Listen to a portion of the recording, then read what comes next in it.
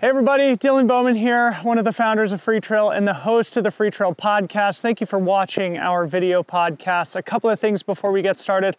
Number one, please do join Freetrail Pro, our great community for trail runners from around the world. There's a lot of great perks involved in that membership, and we would love to have you on board. Number two, a big thank you to our sponsors here in the video podcast. We don't do real commercial breaks, so I just want to give them a major shout out on the front end here. We have some discount codes in the show notes that you can take advantage of. Number one, Speedland, of course, the makers of the GS Tam, the shoe that bears the Freetrail logo on it, and a product that we worked on to bring to market in the spring of 2023. Our other annual partner is Gnarly Nutrition, makers of fantastic training and racing nutritional supplements that will really help you on your trail journey. We always have a third partner on the show that rotates throughout the year. So depending on who it is now, you can find a link and a discount code in the show notes for that partner as well. But a big thank you to the sponsors who do make our podcast possible. Number three, last but not least, we would really appreciate it while you're here to smash the subscribe button on the Freetrail YouTube channel. You can also click the bell icon to get notifications whenever we post new content. We are working very hard to keep you inspired, informed, and entertained here in the great sport of trail running. Thank you so much. Enjoy the show. David Callahan, Jay Kelley, welcome to the Freetrail podcast, guys. Nice to see you. How you doing? It's good. We're good. Good to see you. Jay, how are you? I'm doing great. Good to see you, Dylan. Likewise. So David's been on the show before, but it was just sort of like a Freetrail Friday live stream, not a traditional podcast. But yeah, this is the real deal now. I'm on the real episode now. So this is big time. Got promoted to the main show here, Callahan. No, but David and I especially, we chat in text pretty frequently. And Jay, when we see each other too, you're some of my favorite guys to talk about sort of like the business side of the sport, the dynamic. And anyway, I'm excited to have you both on the show here together. And I have to propose my traditional opening question to you guys. And I figured that this would also be a fun way to add another layer to it. And that question is always, what makes you you? So just sort of like contemplating your unique strengths and weaknesses as human beings, but also adding the additional context of your business partnership. So maybe David, we can start with you. What makes you you, and how do those strengths and weaknesses make for a productive business relationship with Jay? Yeah. So I would say mine is both a strength and a weakness at the same time, sort of depending upon when it rears its head. But for me, I feel the happiest when everything is like 5 feet out in front of me. Like every single thing that I'm working on is just out of my grasp. And so every day I get to get up and chase that. I'm very unhappy when I have nothing to chase out in front of me. And so that's a good thing, and that the ideas churn and we're trying to push the platform forward and the business forward and my personal life forward. It drives my wife nuts. But it also can be chaotic at times because sometimes other people need to catch up and actually get some time to work on the ideas and not just get the next 6 ideas sort of thrown at them. So depending upon when that happens, that can be a strength and a weakness. But yeah, I always want something to chase. So. Okay. So now Jay, you go next, and then maybe we'll tie the two things together in the business relationship. Yeah. I mean, I love to synthesize things. So, there's so many wonderful things from, my history and my life and my interests synthesized in this one, this one job. So, there's sport, and there's the outdoors, and there's technology, and there's art, and there's a lot of profession and a lot of passion. And so, I like taking those things and pulling them together and making them make sense, and then also making them sort of move forward. So I think you can kind of see how these two characteristics may sort of dovetail. David's talking about a swirl of ideas, and I'm talking about sort of pulling everything together into this nicely constructed jigsaw puzzle. What a beautiful thing. The dreamer and the synthesizer. Equally important, two sides of the same coin, isn't it? David, anything you want to add to that? Because I think, obviously this is something that I think about a lot with our small team here. And I think I very much represent David's personality characteristics, and my wife, Harmony, and other members of our team are probably more on the Jay side of that equation. Yeah. So I joke that Jay keeps all the trains on schedule, and I just keep trying to attach cars to the back of the train as fast as I can. And so Jay does a very good job, and the rest of the team does as well, of reminding me just slow down. Like, that'll be there in 3 weeks, and we can deal with it.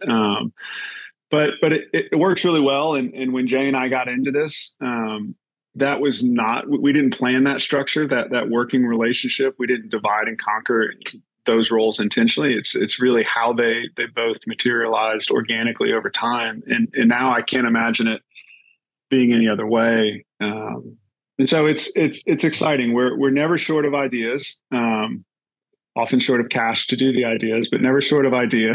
Same. But it's, that's an exciting time for the sport, right? When you see, none of us feel like we're at the end of the road, right? That there are no more good ideas. There's no more good opportunities. That would be a really hard place to be for all of us if we felt like the sport had completely exhausted itself. Yeah. And so it's great that the only limiting factor for us right now is, can we find the right, can enough of the right money enter the sport to do the right things at the right time? So that's a good place to be. Well, what a great way to start. Well, I'm glad to have you both on the show. It's probably been 2.5 or 3 years since you guys bought the platform UltraSignup from the founder, Mark Gilligan. It's my September 25th, 2020, in the dark doldrums of COVID. Right. Okay. So 3 years now. So maybe just to set the context for the listeners who are less familiar with the story, maybe just reintroduce that history for us, what you saw in the business to convince you it was worth taking a risk on at that time when events were extinct, it seemed like. Yeah. I can start that, David, just the origin story and then hand it off to you. So, as I think we mentioned, David and I, we both have, a past in kind of technology, and we had been working on some projects together. And I was actually looking to see if there was a use case for a technology platform I had, a mobile app in the race registration space. And so went and talked to some race director friends that I had, and they said, yeah, that would be great. However, there's this other platform that has about 80% of the market. Yeah. And it would be pretty hard to displace them. But the founder is probably ready to sell. It's just 1.5 people running this thing, and it's getting really difficult to run. And so I got introduced to Mark Gilligan, the founder, who was living in the NorCal area. And our first due diligence, sort of meetings were really running around the trails of Lake Tahoe together. And I had my phone out, and I was trying to take notes without tripping over a root and breaking my nose. And Mark literally was taking customer service calls in between answering my questions while we were trail running. People who, didn't recognize a charge on their card were calling Mark's personal cell phone. Race directors who were, wondering about a certain feature set were calling Mark's personal cell phone. So, perfect. Yeah. So I took this back, and then there's a group of, kind of 5 of us here in Nashville, and said, this looks really interesting. And then David, you can sort of enter, kind of the picture at this point. Yeah. Jay and I both also sort of came from the endurance space. I raced triathlons for years and years and years before kids came along. Jay was also a big trail runner. And so the dream of everyone, right? Combine your passion and profession. And all of a sudden there was this opportunity in front of us. And so that was fall of 2019. And so we got really excited between fall and beginning of March of 2020, which is when we really thought this thing was going to happen. And then COVID hit, and the whole world shut down, and every race was shut down. And we thought, oh my gosh, this is it. there's no way this platform is going to be able to survive this. Who knows how long racing will be gone. It's just the black swan event. But your question of what got us really excited about it and pushed us over the finish, it was the community. I mean, I know that might sound trite, but it was totally the community. We watched from March until July of 2020. And what we saw was that the racers supported the race directors supported the platform. And we said, well, that's unique, because I'm watching over in triathlon and Ironman is getting sued left and right. And there's class action lawsuits against Ironman. I'm thinking, wow, like there's something very different happening between these two sports. And so the reason we got re-engaged with Mark in July was because of the community. We felt like this relationship that existed between the race directors and the platform, and the race directors and the runners and the platform, was something that we could do really good things with. And so that drove us back into the conversations. And ultimately, September of 2020, with no vaccine on the horizon, heading into flu season, when we look back on it and we think about how in the world did we convince our wives to let us buy this? And when it was, but silly, wild ambition that we thought that we could sustain that period. And if we could just get on the other side of it, if we could just survive long enough, that we would have a really interesting opportunity with a really great community. So that's what it was. What a great leap of faith, and what a great foundation to build from. You just mentioned the three sides of the marketplace: the platform, the race directors, the runners. I kind of want to talk about all of those. So maybe David, let's start with the race directors. Previously, when we did our live stream, the thing that sticks out in my memory from that was you calling them creators. And we've since talked about that a couple of times privately. So maybe explain that philosophy again about why you use that language about the race directors, sort of rebranding it, reframing it as creators, and how UltraSignup as a platform thinks about servicing those creators. Yeah, we're fortunate on the UltraSignup team because we get to see the sport of trail racing on a macro level. So we get to see thousands of events come onto the platform every year. And we get to see that they all share some common themes. They're trail racing, they're set at certain distances. They've got some commonalities to them, but take, for example, the Marin Headlands. Like there's racing on the Marin Headlands all the time. But people are choosing to do this race director's race instead of that race director's race at any given time, because they've created something. They've created a community. They've created a unique way to travel that course. They've created a vibe that is so unique to them, and people want to be part of that. And so for us at UltraSignup, we get to see this across the spectrum. So we see how it happens in the Northeast and the Pacific Northwest, and then down south and in the middle. There's all this unique culture and character that's coming out. And these race directors often get started because they have a favorite trail. They experience it themselves in a certain way, and they want to somehow bring that same experience to more people. They want to expose those people to the way that they experience the trail. And they do that through creating their race name, creating the course, creating the shirts, like all of that. The messaging that happens on social media is all a reflection of their character. And it's a truly unique way in America that happens. If you go to Europe and you look at the trail racing in Europe, maybe separate from UTMB and the Palettes, the courses you're racing are the names of the courses. When you come to the US, you race a race director's race. You race Jamil's race or Jason's race or Candace's race or Dylan's race. It's a really unique interconnection between the race director and that event that's special in the US. So it's so interesting. What a unique way to look at it, as opposed to podcasters or YouTubers. Race directors are also creators in their own way. Jay, one of the things David and I recently talked about, again, going back to you being the operator and the synthesizer, is that you're usually sort of not like Mark Gilligan. I don't think race directors are calling your personal cell phone, but that you do a lot to, listen to the race directors' requests, to sort of hear their pain points, see what's working well for them, and formulate the plan and the product to the unique needs of those race directors. Is there anything you want to say about that part of UltraSignup's operation, how you build something that race directors want to use? Jay, give them your cell phone. They can all call your cell phone. Jay, Yeah. At the end, Jay will give you a cell phone number. We'll put it in the show notes. We'll put it in the show notes. Believe me, they probably already have it. But no, I think it really all starts with empathy, right? I mean, right when we, kind of moved out of COVID phase into, my goodness, we need to meet all these people and we need to make sure that we understand them. We actually did a pretty substantial series of like structured video recorded interviews with many of our race directors. And we weren't asking them like, what feature do you want? Or, I mean, a lot of that stuff kind of came out, but we really wanted more than anything to understand, like, what is it like to stand in your shoes?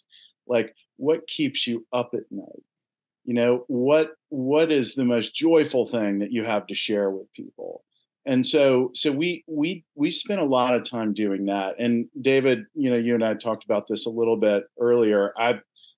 I have a couple of unique experiences as we think about race directors as artists, just kind of in the space of the arts. One is just my own, like I did an MFA in creative writing, and and my creative process was actually it was unleashed by running. So anytime I had to write, I would go on a run, and I would run until the line started spilling out, and then I would run home as fast as I can and pull out these notebooks and sweat over them. I've got all these notebooks of lines that are just smeared ink, just covered in sweat.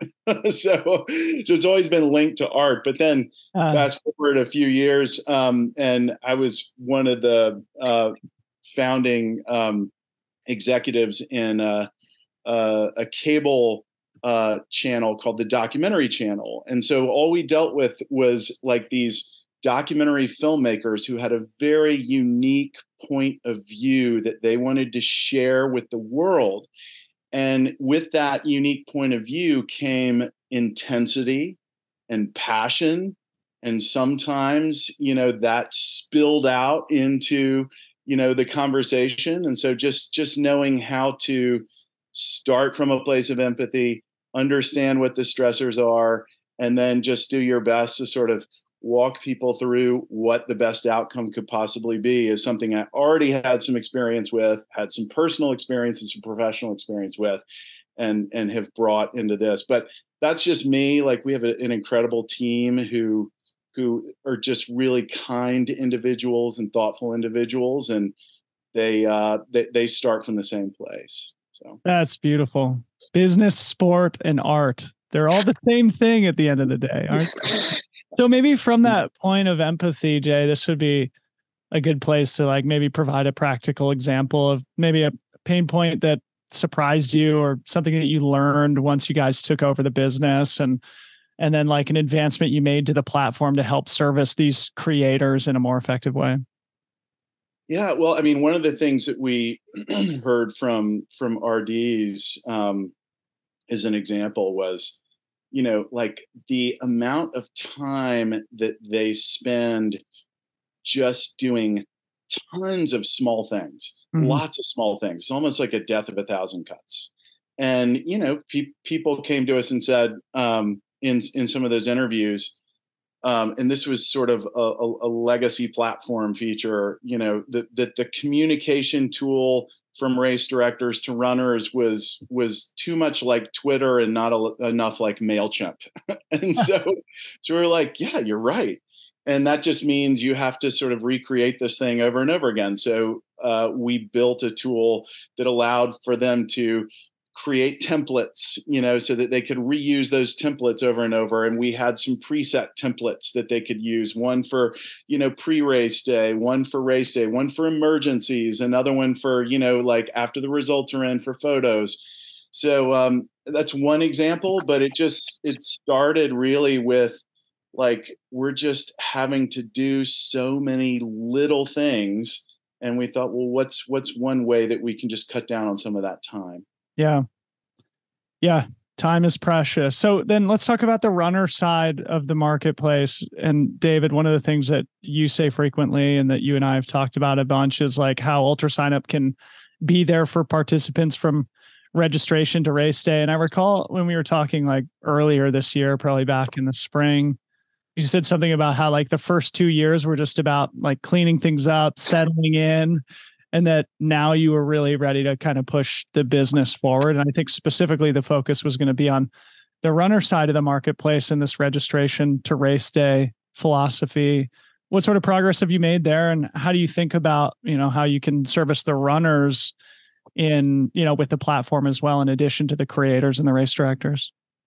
Yeah, it's internally, there's a few mantras that get hammered on all the time. The registration to race day journey is a really, really important window of time for us to try and engage with the runners, because the goal is for our runners to show up to the start line happy, healthy, and ready to race. That is a guiding light inside the company, is that what decisions, what products, what community connections can we make that will enhance the race day experience for the runners and put them on the start line, giving them the best possible chance for success. Because if they show up happy, healthy, and ready to race, and they have a great experience on race day, odds are they're going to stay in the community and they're going to race again. From a brand perspective, they're going to buy more shoes, more packs, more poles, more gels. From a content perspective, they're going to listen to podcasts and they're going to get magazines. They're going to stay part of this ecosystem. And if they have a great coaches, they're going to get massages. Yeah. They may even hire an agent if they're professional. And if they have a great experience, they're going to become evangelists for the sport. There's no trail runner that runs on trails today who has never tried to invite a friend to come run with them. It inevitably happens. I've experienced something that's life-changing for me. You've got to come try this. You've got just come out on the trail with me once. That only happens if they have great race day experiences. And it's, Dylan, you're a race director now. You know that you've got too many things on your plate to also take on the responsibility of trying to help these runners show up to the start line happy, healthy, and ready to race. You do what you can, but it's difficult. And so at scale, what we're trying to do is how can we help these new 50K runners that have never run a 50K before? Let's cohort them off. Let's figure out ways that we can talk directly to them. Let's give them really actionable content. Let's teach them how to use poles. Let's teach them how to pack a drop bag. Let's teach them how to pace and eat calories on the course, all for the purpose of hoping that we can get them to the start line happy, healthy, and ready to race. So some of the things that we've done, we launched content through the platform almost 2 years ago. And unless you've been in one of those cohorts, you may not have seen this, but we have been doing registration to race day content campaigns that have been delivering targeted content to runners along the way with that sole purpose of let us help you along the way. And what's been really rewarding about that is we can actually see that people are opening that content, they're reading it, and then they're coming back to that same piece of content week after week after week. And so it's reassuring to us that not only do they find value in it, but they want to come back and read it again. They want to get a little more value as they're continuing to work their way down that journey. And so, for us, we're uniquely positioned because we're the only place that knows that these people have registered for a race today that's 6 months away. We know the journey that they're on. We know where that course is going to be. We know what the distance is. We know what the weather's probably going to be like. We know how people have done have raced that course before. And so we're going to continue to lean into that and try and provide actionable content, strong community support, knowledge. There's so much wisdom in this sport from past participants, from the legends, but it's difficult to get that information into the hands of the runner. The burden's entirely on the runner to go find all of this. And it's in this huge morass of Google and magazines and podcasts and some on Strava. It's just everywhere. And these runners have to find it. And so what we're trying to do is, Jay, the synthesizer, how can we synthesize this down and deliver it to people so they can actually find value in it and spend more of their time doing what they want, which is running, and not as much time worrying about all this other stuff. Yeah. I want to come back and talk about media stuff in a second, because I think we could have a long conversation riffing on that together. And various different strategies and this morass of this abundance of podcasts and training plans and blog posts and things like that. And we're both it's every podcast, but this one's great. Exactly. So don't worry about it. Exactly. I'm not contributing to the noise myself. But one thing that I thought it would be fun to riff on together too, and something that David and I talked about recently, was like whether or not the sport is in a bubble. And I think because you guys have the business that you do, you have unique vantage point from which to form opinions about the state of the sport, the health of the sport, the growth of the sport, et cetera. And obviously for the last 15 years, we've seen this massive growth, this tailwind that's benefited both of our businesses. But I don't know, part of me feels that we may be in a bit of a bubble. Like it sometimes does feel like a tulip mania, especially with this abundance of content and things around this niche sport. So anyway, just opening up that conversation. And one of the observations I shared with David is like, there's certain, all the big brands are in the space now. And there's certain of those big brands, without naming names, whose product you've absolutely never seen on like an average trail runner at a local group run or walking through the expo at these races. And eventually those brands, like they're going to need to sell their product in order to remain in our community. And so part of me is nervous that we're going to see a mass exodus, especially of these highly capitalized brands, once they realize that this is a really small sport. So anyway, I'd like to just open that up to you guys. Are we in a bubble? Jay, maybe we can start with you. Yeah, I don't think we're in a bubble. I think there is growth. I think the growth is healthy. I think it's sustainable, and I think it's why the brands are coming in, because they see that it's healthy and sustainable. And I think there's longevity to it. Whether or not brands will come in and then go, I mean, that's happened several times in the space. Like, again, without naming brands, they do come and they go, and then they come back. And the reason there's some that have come back several times. They come back several times because every time they come back and look, it's growing at the same, like, pretty healthy, sustainable pace. Mm-hmm. So I'm not too worried about it. I think the interesting sort of purview we have into it is sort of it's the trail racing as a subset of trail running, which is a subset of running, and also an overlap subset of all of these other outdoor sports. So if you look at this sport, just growing on its own, like David, you gave the dynamic of, I've had this amazing transformative experience, I'm going to invite somebody else. That is its own kind of like network effect, and that's going to keep happening over and over again. But then there are all these on-ramps from all these other places. And again, some of it's from road runners who are kind of burnt out, bored, and they want something new. Some of it is, people who are, in kind of adjacent outdoor sports, mountain biking, rock climbing, and it's just kind of a natural. So with so many on-ramps and then that sort of transformative experience aspect and sharing, I think it's got plenty of room to grow. So that's my totally unrehearsed with David perspective. David, I don't know if you feel the same way, but you can write if you want. Yeah, I do feel the same way.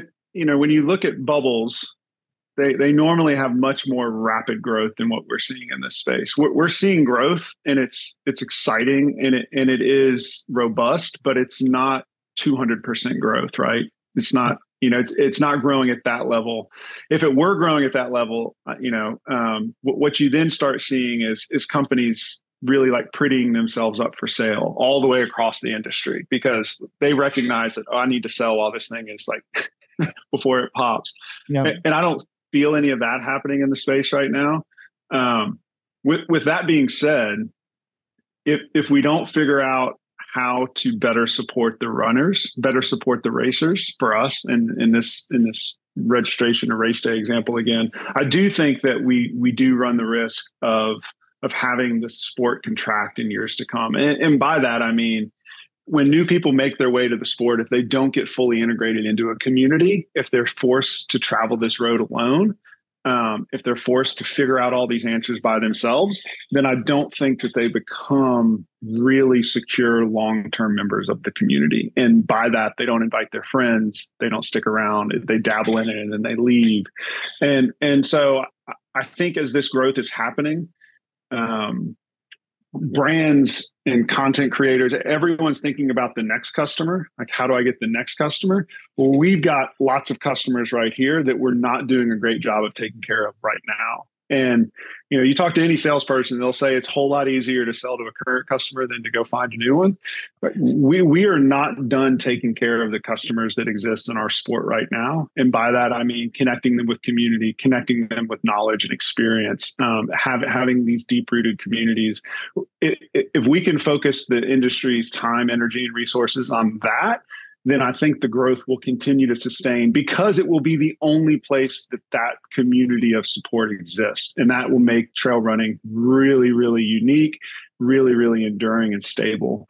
So we do a lot of work talking to brands about refocusing their attention from Black Friday to Christmas, or showing up at race expos, to getting deeper into that funnel of, holy cow, I've just registered for my first 100-mile race and I have no idea what I'm doing, and I'm terrified. Like I'm excited and terrified all at the same time. And brands have an opportunity with their professional runners and their R&D teams and all the resources that they have to put their arm around that runner and say, hey, I'm here to help you.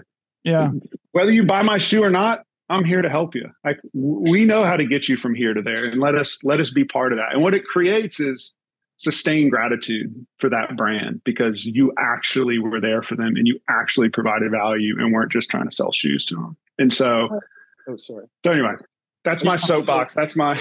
Well, I love the optimism, guys. And I don't know, from my perspective, and maybe this is just the scared operator, entrepreneur, small business owner in me, but you know, the brands feel so fragmented right now. The media feels so fragmented right now. Even like race directing feels really fragmented right now. And I'm like, is anybody making money here? Like, well, is everybody going to leave once they realize trail runners hate spending money? But anyway, I mean, we all love the game. We all love the sport. We all love the community. And the hard part is trying to figure out how to build businesses within it. But going back to what we talked about earlier, it is an exciting time, and there does seem to be opportunity. And, you know, sort of part of the tailwind that we're feeling right now, I think, is a result of like an increase in formats that runners can experience the sport in, expanding in breadth in a lot of ways. And I was thinking about this, David and I talked about this morning, and I've been thinking about it and sort of came up with a new sort of way to think about it, that being sub ultra, ultra, and super ultra. Those are my brands for it. And maybe I'll put this all together in a newsletter at some point and send it out. But, you know, sub ultra being kind of represented by the Cirque series, Sky Running, Golden Trail series, ultra being sort of the more traditional 50K to 100 miles, represented by UTMB and Western States and Aravaipa mostly. And then, you know, the super ultra stuff that is ascendant and seemingly, growing just as fast as any other segment of the sport right now, represented by like Destination Trail and these backyard ultras, 200 milers, et cetera. So maybe first, what do you guys think about the categories, my new branding of sub ultra, ultra, and super ultra? And just like the fact that like the Broken Arrow VK can be thought of as the same sport as the Moab 240, which is happening next week, and the opportunities present in a sport that has that much breadth. Jay, we can start with you. Yeah, I can start on that. So a couple of thoughts. First, this is like very specifically UltraSignup related. One of the first things Mark, when we bought the company, said to us is that I probably shouldn't have called it ultra, because it's really trail. We even from the moment we bought it, there have been more sub-ultra distance races on platform than ultra distance races, right? But I would say in the space, particularly as we think about how they've been positioned, a lot of the sub ultra distances have been like entry points more so into the ultra distances. So you've got a race that has, a 100-miler and a 50K, but then they've also got, a half marathon and a 10K. And they were always kind of treated that way, that the shorter distances were really just like a way to ladder up to something else, right? And the ultras were aspirational. And at this point, I think it's not that there's necessarily a growth, and we actually have some statistics on this, that there's growth in sub ultra, like overall, but there's an increased attention in sub ultra and increased attention by elite runners in sub ultra. So it's just getting, more attention, and it's getting a more serious look.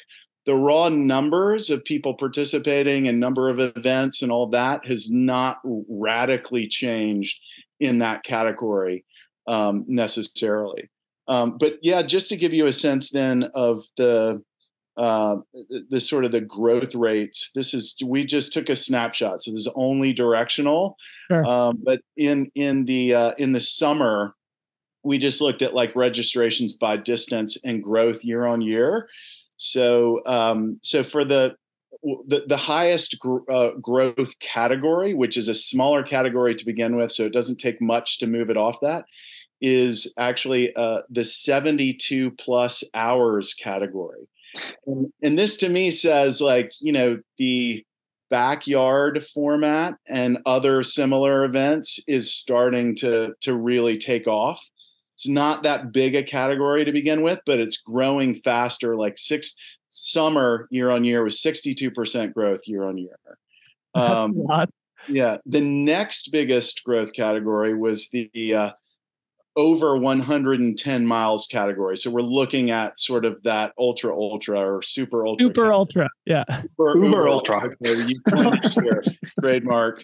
And that was 32.2%. Again, a snapshot in time, but and then the sort of third category was the 10 to 27 mile category, which grew about 20% year on year. So again, I think it's more, when you look at this sub ultra category, it's a growth in attention and a growth in needs. So, David, I don't know if if there's anything else you want to sort of bring into that. No, one thing that I think is really interesting is, when you look at, and this goes back to the creator topic, right? You look at trail racing, and you can have anything from a VK to a 250 mile race, like available to you. And you go to road running, and it's like the first Model Ts, right? You can have any color as long as it's black. Like you've basically got 4 distances to choose from, right? And only so much variety in those distances. And you come to trail and you're like, oh my God, like I can do anything here. And I think that's really exciting. And I think for people who want to try a 5K, 10K, like want to experience trail, this is a really interesting and exciting opportunity as more and more race directors are saying, well, yeah, I've gone through the hard work of building a 100-mile course. Let's put something else out there for everybody else. And LAS, the backyards are a beautiful format for that. There is no race series where you have some people showing up running 4 miles and you have some people staying and running 400. It's just wild. But it's a fun time in the sport where distances are getting longer. New athletes are coming to the sport in their early years of their prime and running faster. And we saw it at Broken Arrow, right? Guys and girls coming down the mountain, just absolutely flying. And it's an exciting time as people are running faster, people are running farther. And we're, who knows where it'll go. We also are pushing boundary in age too, by the way. This is a change that we had to make to our platform. We actually had to include the ability to enter a result with an age of over 99 years. Wow. We got a very mad race director who was upset with us because we didn't have the capability to have 100-year-old person. Wasn't anticipated. The boundaries being pushed. We fixed it quickly, but we didn't think that. So anyway, yeah. Wow. Congratulations to that guy. Unbelievable.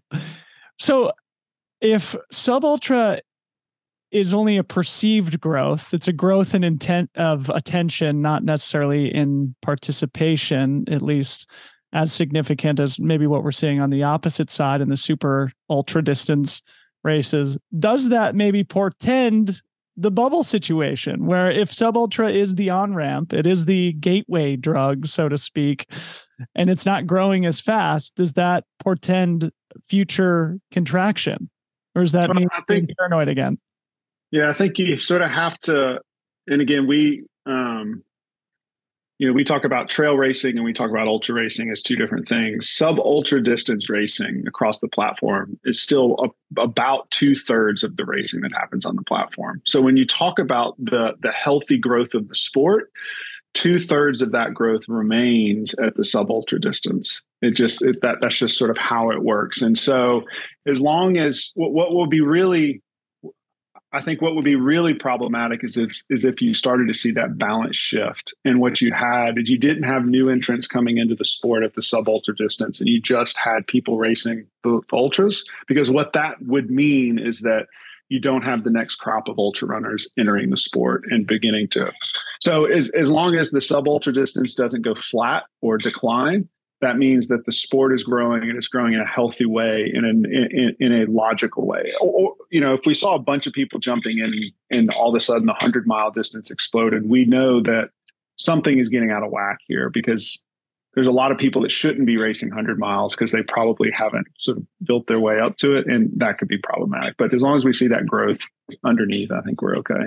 Yeah, and I'll circle back to the statistic, that I just threw out, which is, the 10-mile to 27-mile grew by 20.8% in the summertime year on year. That's healthy growth. Still healthy. Right? Yeah. I mean, it's just relative to other categories, which are smaller categories. It's not growing as fast. It's growing at a sustained, healthy rate. But there are some that are sort of like, blooming right now. Yeah. Well, I think anything that grows 20% year over year is probably in a pretty healthy place, not necessarily bubble territory where it's grown 200% like David. But also, yeah, certainly not. Like pickleball? Yeah, right. It's not pickleball. Yeah. That may be the bubble here. And maybe a world championship of pillow fighting. Maybe we'll get to that in a little bit. Yeah. Once our race directors start putting pickleball courts on their courses, then we'll know we're in trouble, right?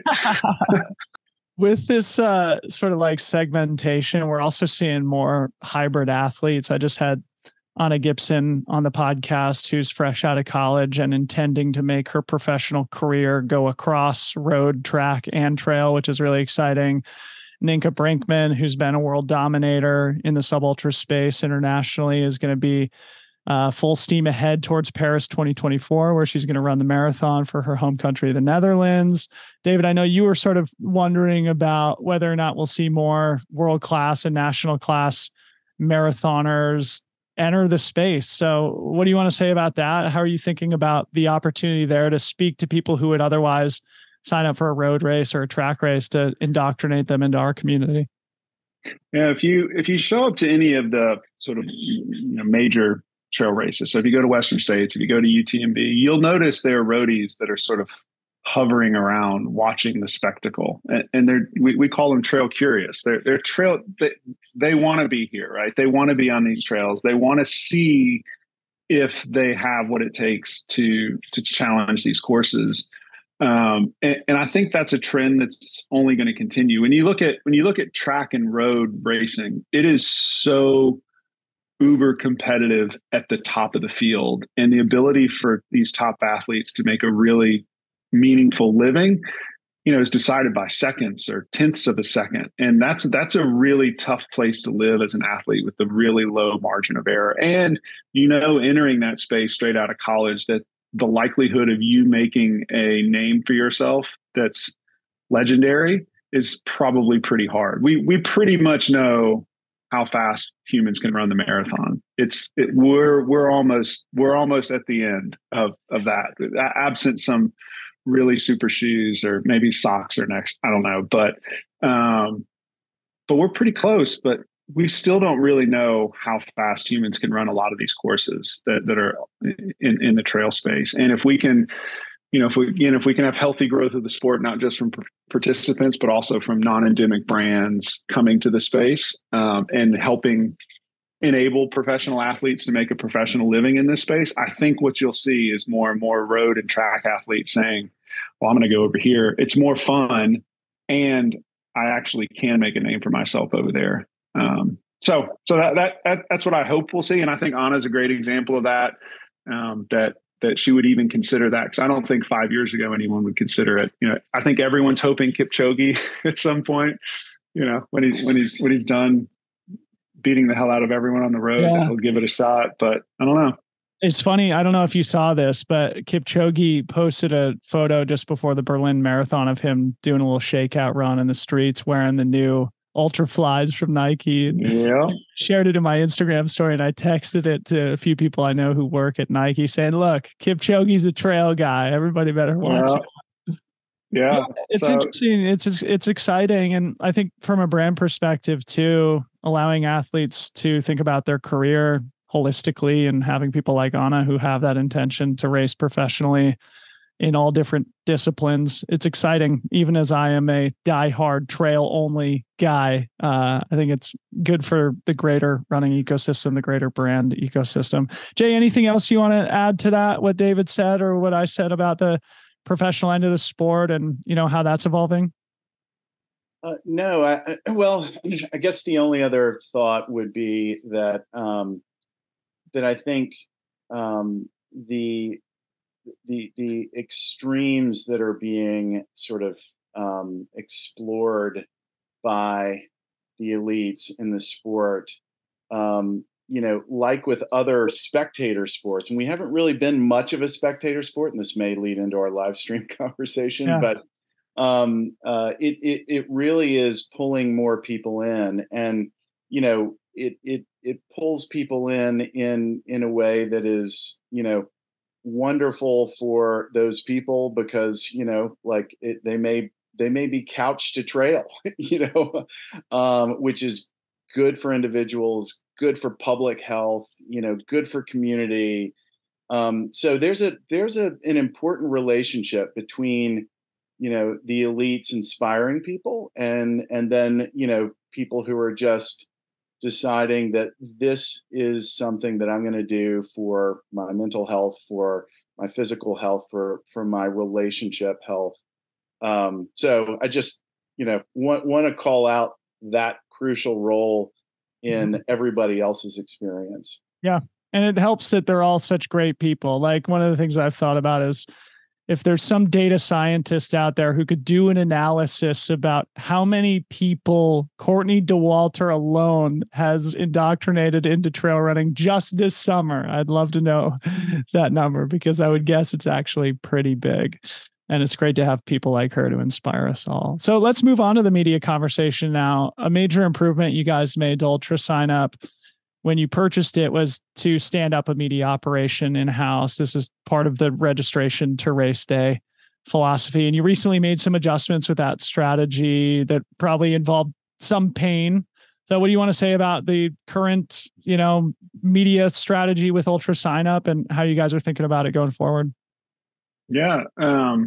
So, we tried for, the better part of 18 months to create original content that we felt was content about the soul of the sport. So we were intentionally staying away from training plans and gear reviews and things of that sort. We felt like there were plenty of people out there in the space that were doing that side of the media creation business that we could amplify through our distribution. But we really wanted to create soulful content, and it was a piece of feedback that we were anecdotally hearing from the sport was that they wanted that.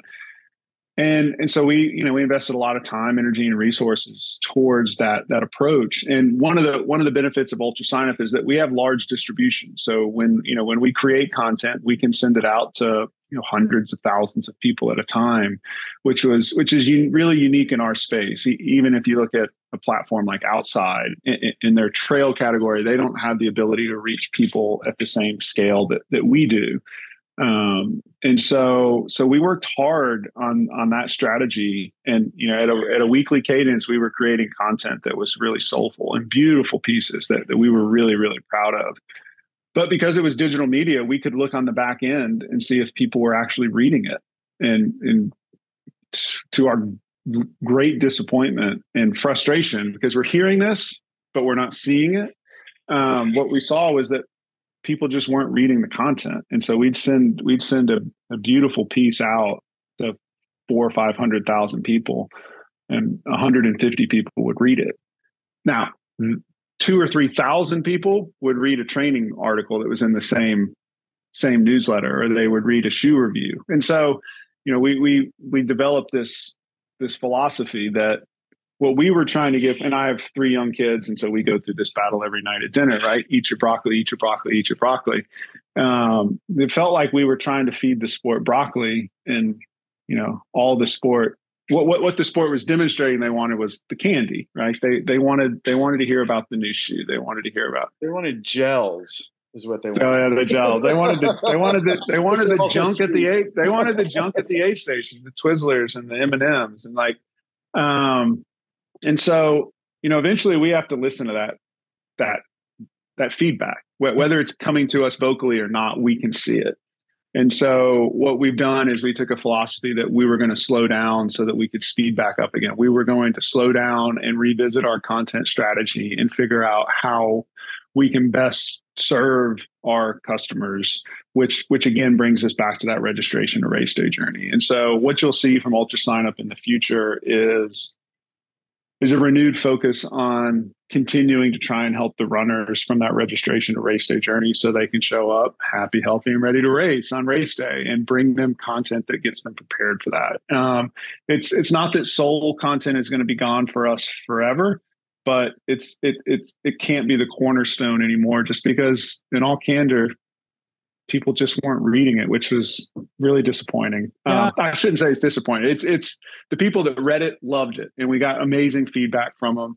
But it's just not sustainable from a cost perspective to create it if it's not being read at a necessary level. And that, I think that's the hard dynamic is we know that there's a certain percentage of the community that really, really wants it and really consumed it when they got it. But that just wasn't. It's just not big enough to make it sustainable. So. Yeah. So maybe, Jay, this would be good for you as the synthesizer, like listening to the data in those circumstances to make hard decisions. Something that I think about, because nearly 100% of our decisions are driven by my personal taste and my personal bad judgment sometimes. And that's probably why we're having a hard time figuring out our business model. But I think this is practical, and I think it's good for us all to talk about and be open about, like, listening to that data in the moment and adjusting strategy based on the data. Is there anything you want to add to that as the operator and synthesizer there, Jay? Yeah. I mean, these things are always, when they're new, they're always jigsaw puzzles, right? I mean, you have to tweak and then see what happens, evaluate, tweak again. And it's just a never ending cycle. Right. And so, we have, and any kind of media operation has 3 potential legs of the stool. One is written. The other is the audio format that we're on right now, and then the other is video. And it may be that a type of storytelling is best delivered in a very specific medium and not another one, or let's say best received. Whether you like it or not. And this is someone who's a recovering poet, coming from, like a place that values deeply written media.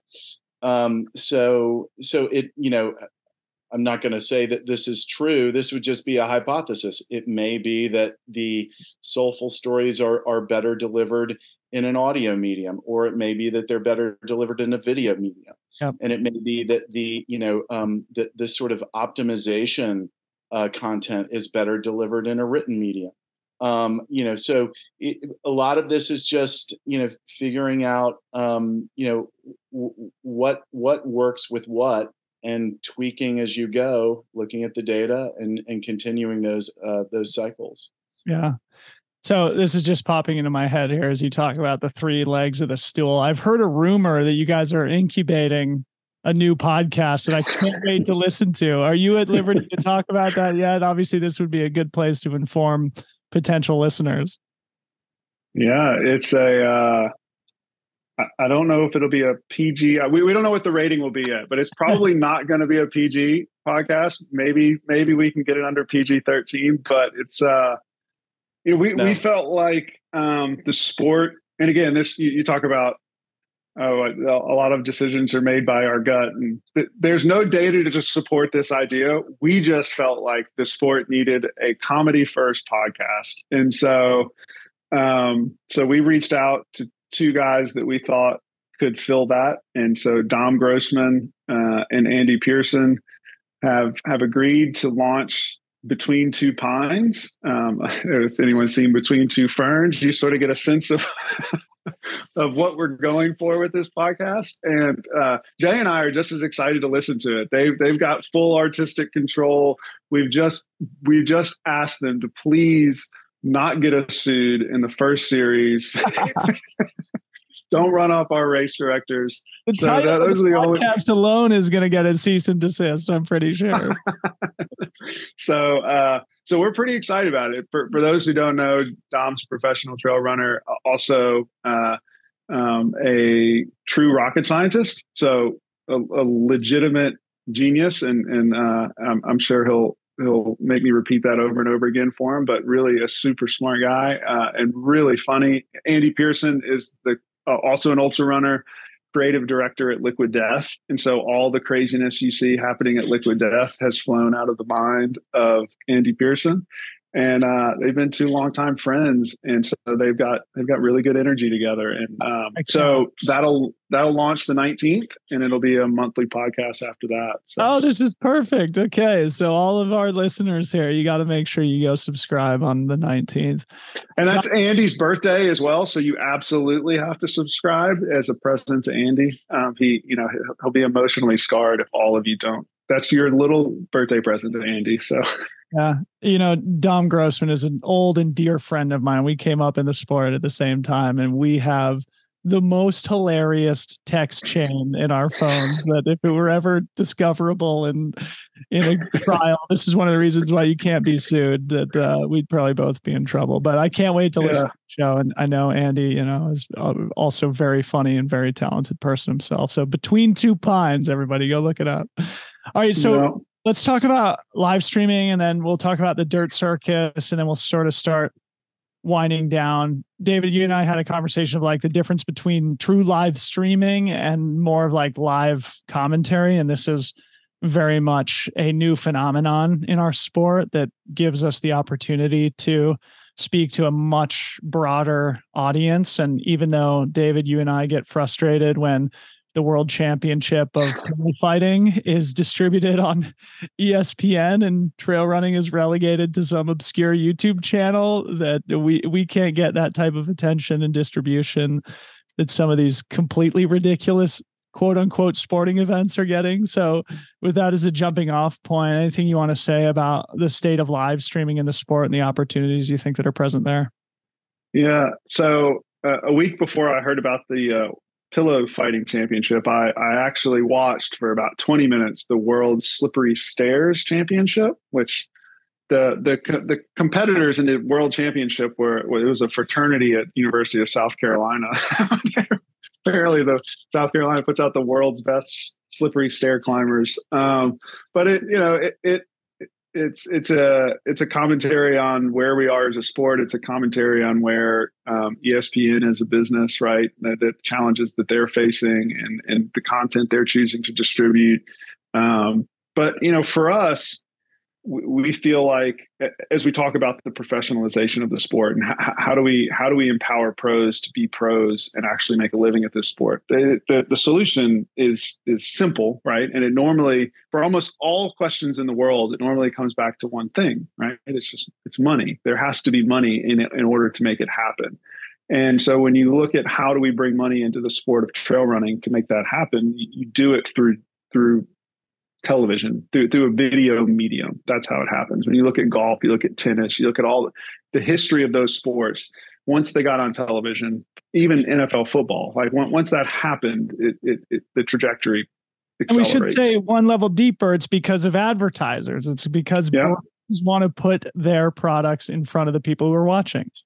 Exactly. They want to reach this community, which actually, if you're working for Rolex or Amex or Delta and you're listening to this podcast, this is the type of community you want to talk to, right? This is an affluent, educated community that's passionate about their passions, and you want to make them passionate about you. And so if that can happen, then the doors of the sport all of a sudden become open. And for us, we feel like there are few things that are more beautiful than some of these trail races that exist inside our sport. And if we can just bring that beauty into the homes of people, that all of a sudden that flywheel will start to turn over and the sport will start to accelerate. And so Broken Arrow was our first foray into doing that. And it was a huge learning experience. And we were really proud of the work that Scott Rokas did on that.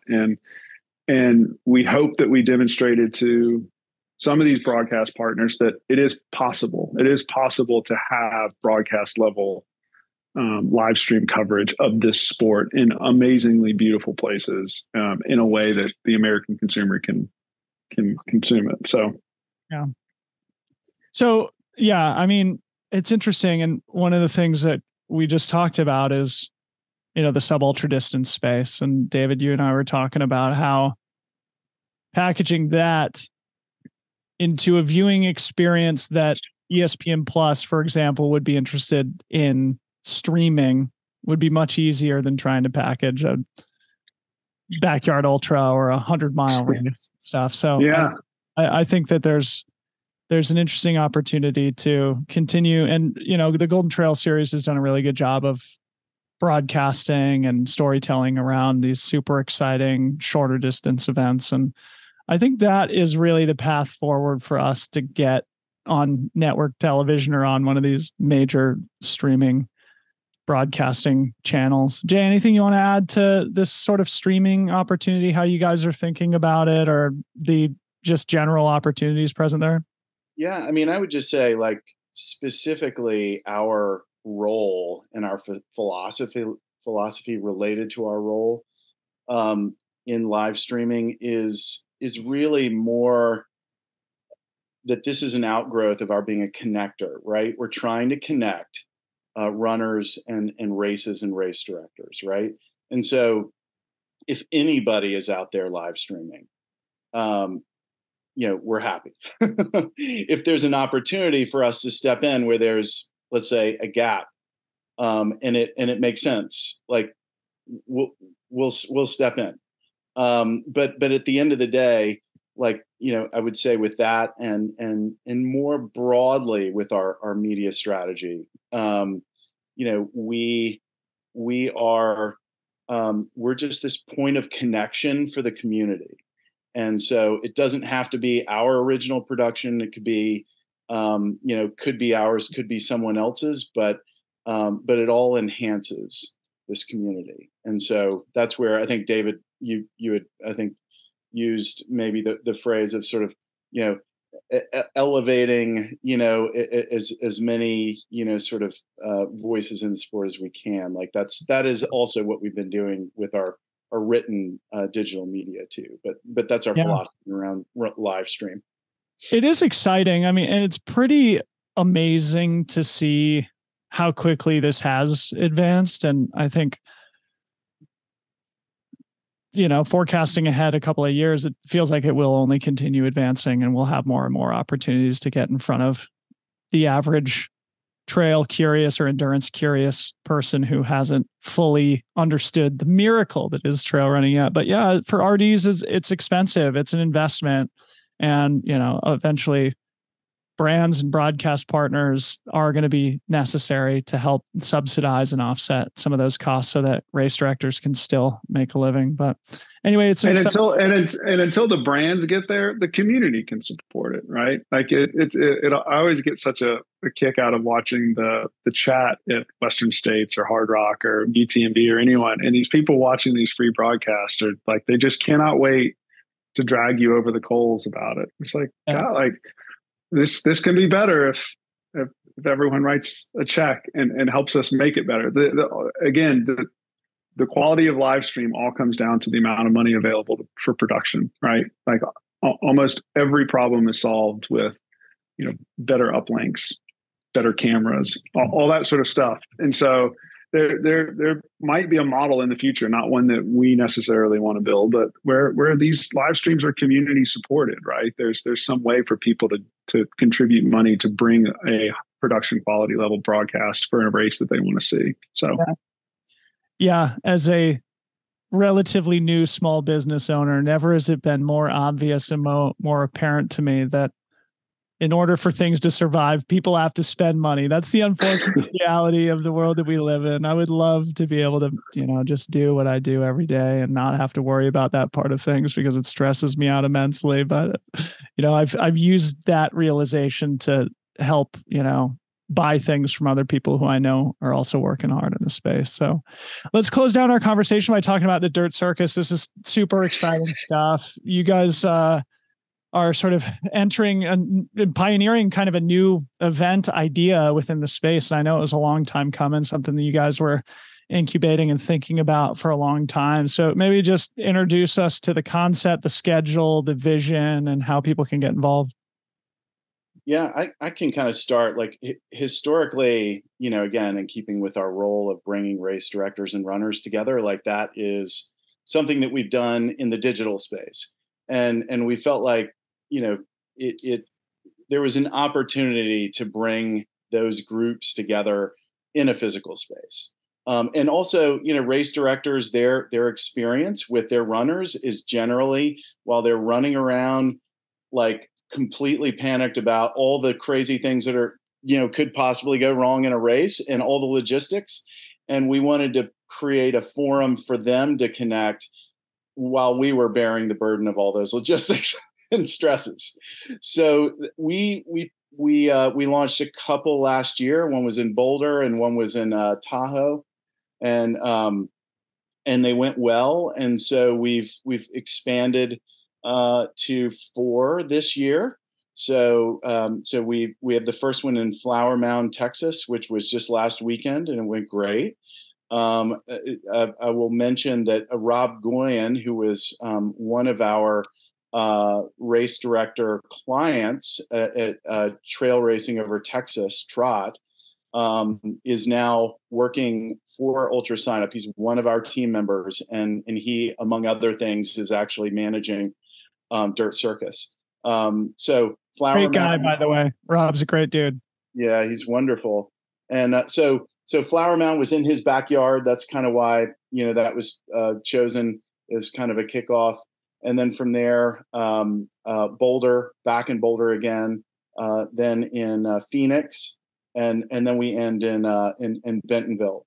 And I'll say, like, the sweep of these, it is mostly the same for the first 3. We basically partner with a retailer that is near some trails, that has a community with a number of race directors nearby, and we put on sort of like a festival, a party, and then everybody goes out for a fun run, and RDs can tell their stories, brands can participate.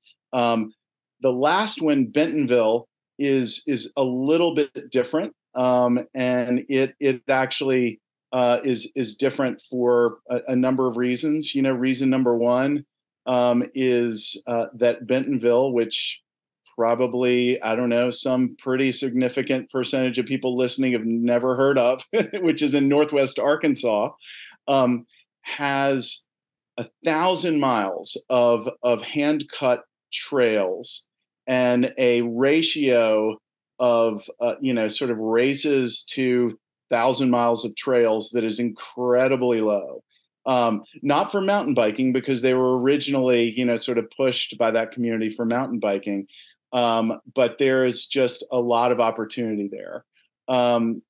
Beyond that, David, maybe you can color Bentonville and that event a little bit and kind of what makes it different and unique. Yeah. So Jay and I had the opportunity to go down to Bentonville and sort of see it for ourselves. And we were just blown away. There's some really unique characteristics about the way that they've composed their trails, the fact that they come out of the city center. There's a $6 billion art museum that the trails go by. I mean, it's just, and the trails are meant to play on, they're meant to travel on. It's really a special place. Like, for example, there's a coffee shop that the closest parking lot to that coffee shop's 1.5 miles away. And you go there on any given day and it's full because people have ridden their mountain bikes out to this coffee shop. Is that Meteor? Is that Meteor Cafe? Isn't that in Bentonville? It's like with the cycling community, or is that different? Yeah, I don't think it's called Meteor. I'll have to. We'll put it in the show notes. But we felt like they had done themselves as a community a disservice by trying to brand themselves as the mountain bike capital of the world. And we said, you guys should be the trail capital. If like this is there's nowhere else in the U.S. that trail runners can experience 1,000 miles of virgin trails that they've never been on. And so we said, how can we help you bring a race to Bentonville? And we don't want to make it sound as though there's no racing happening in Bentonville. There is racing happening, but what Jay said, relative to the distance of trails, the percentage of racing there, it is certainly not a saturated market. And so we collaborated together with the local community, with some of the organizations there. And we said, well, why don't we do a late season, end of year sort of trail party, basically, and have some short distance racing, 5K, 10K, and make the 10K a big prize purse. And so the community put up money for this prize purse. Mike Rush with Rush Running, who's a legend. If you don't know Mike Rush, he's the OG race director down in that part of the country. He's probably got the most amazing shoe collection of running shoes in the world in Arkansas. Mike and his team got together and went and found what they say is the gnarliest 10K course in the country. Too hard for most trail runners, too technical for most mountain bikers. And they said, let's just do it. Let's just put it here. And so we're our hope is that we can be a catalyst to drive Bentonville forward as being a destination for trail racing. We are not getting in the trail racing business. We're not trying to create 50 trail races across the country. That the work that our race directors do is way too hard. That's not our interest. But we do like the idea of helping communities that want to bring trail racing to their community. We do like the idea of helping them figure that out and bringing some of our breadth and scale to help with distribution to make that possible. So if there's other communities out there that are listening that say, oh man, we really feel like we should have trail racing here, like, give us a call. I can't guarantee that we can make it happen, but we'd love to have the conversations with them. So, yeah, I've really wanted to visit Bentonville myself as somebody who pays attention to sort of the gravel and mountain biking scene. The town is, like you said, it's been the world capital. It's become the world capital of off-road cycling. And going back to our conversation, we should mention the reason it's become that way is because the Walton family, who the owners and founders of Walmart, are huge, passionate cyclists. And so they invested in creating that environment there. And I do think you're right that they would be wise to rebrand it to the trail capital of the world, not necessarily the mountain bike capital of the world, and help bring some trail runners down. So that's going to be happening sort of middle of November, 17th and 18th. So we'll make sure to put links to all the Dirt Circus events in the show notes, including Bentonville. Guys, it's exciting, man. You guys are really on something here with UltraSignup. It's great to, have gotten to know you guys over the last couple of years. I really admire everything that you do and always, understand the good intentions behind the things that you do on the platform. And it's great that you guys are stewarding this institution that is UltraSignup into a new generation. My closing question is always the same. That is just, who is one person that you admire inside or outside of sport, living or dead? And why do you admire that person? Jay, we can start with you. Gosh, this is the one question I didn't prepare for. So I would say that my first instinct, you could say, would be a cheat. But I think if I thought about it for a long time, for days, it would be the same person. And it's my wife, which sounds, my wife, Jane, I'll just name her. She's in the next room, by the way. So she's listening, I'm sure. Just checking to make sure I call her out. I mean, look, you can't do any of these difficult things alone. Whether it's running an ultra or, doing a business or raising kids or, whatever. And so the reason would be, in her specific case, steadiness, love, loyalty, kindness, wisdom, intelligence, long-term thinking, people skills, and again, it doesn't have to be a spouse, just someone close to you. Like, these characteristics, they run deep, and just keep these people around you. I mean, the Mahatma Gandhi of your life is likely someone right now. So that's it, Jane. Love it. David, close us down. Yeah, I'm going to say this quietly because my wife is next door and it wasn't her. And if she hears that, she might get upset. But no, mine is my father, and he passed away in January of this year. And, when you lose somebody special, it has an amazing way of sort of clarifying your perspective on them that maybe you were unable to do prior to that point. And so, my dad and I had a real interesting relationship. It felt like throughout most of my life. And he was one of those guys that I always wanted his approval. I think a lot of boys want that from their dad. So when you're on the field and you're playing, every play you'd look to your dad. That was a relationship I had with my dad. And it was peculiar because I never felt like he was always really happy with where I was. It always felt like I could go further and I could go further. And so it always felt like I was just letting him down a little bit. And then as he got sick and some of his friends started coming around, they would tell me that, your father was so proud of you, and he would never stop talking about you. Whenever we were around, he was always just gushing about you.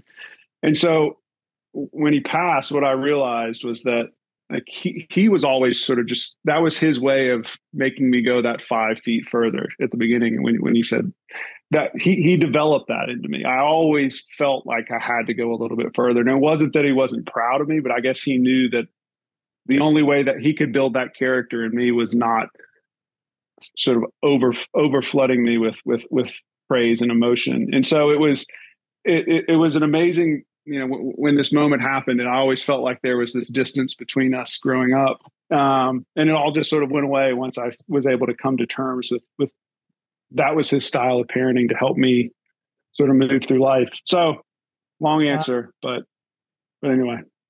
I'm going to cry. And my wife is great. And my wife is wonderful. All the other, that as well. Mom, you too, if you listen. Sorry. I was only able to pick one. But. What a great way to end the show, guys. I'm going to go kiss my son and wife in the room next door to me now, but appreciate all your time. Appreciate you guys coming on the show. It's great to, be connected and be able to bounce ideas off each other as we do in our private emails and text chains. I wish you guys nothing but the best. Thanks for coming on the show. Thank you, Thanks, Dylan. We always appreciate you.